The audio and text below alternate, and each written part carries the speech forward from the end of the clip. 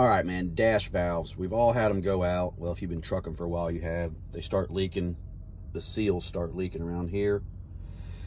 And anyway, this is a Peterbilt, a 579, and mine starts leaking. So first thing I do, it's not bad. I mean, it's just, you know, it just takes a little bit longer for it to reset. When I push it in, you know, it just hisses for a minute. But it's steadily getting worse little by little each day. So I go on Amazon, I'm gonna be clever, and order one. This is from Amazon, and this is the one I've already taken out. This is Peterbilt. This is 35 bucks. This is $300.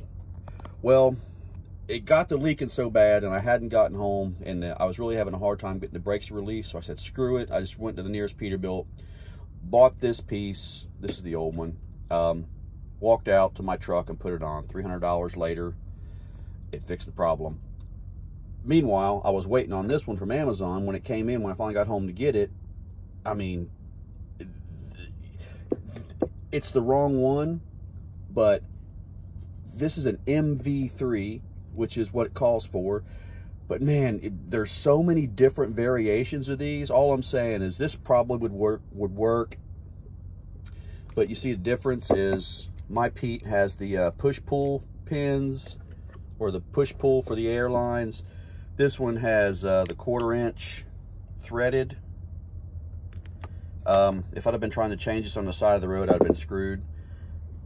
What else is different? All the plates different. This front plate is different for the Pete than the one I ordered. Although this one said it fits Peterbilt, Internet, it fits a bunch of them. It's an MV3. This plate can be taken off and changed, I think, without all the springs and everything popping out. They feel the same, man. They're about the same weight. They have a front metal panel. This is plastic, that's plastic. This is Bendix.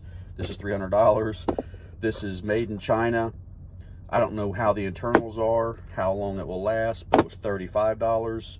So all I'm saying, man, if you're gonna order a part off Amazon, something especially, you know, it's kind of particular on how it mounts, I would have the old part in my hand and compare pictures, even though that don't always work, but it's better than what I did. I just ordered one that said fits Peterbilt, and it was the right part number, the MV3.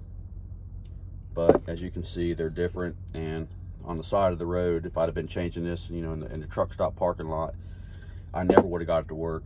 I'd have had to put the old one back on, or jumped on my little scooter and rode over to Peterbilt and paid $300 anyway.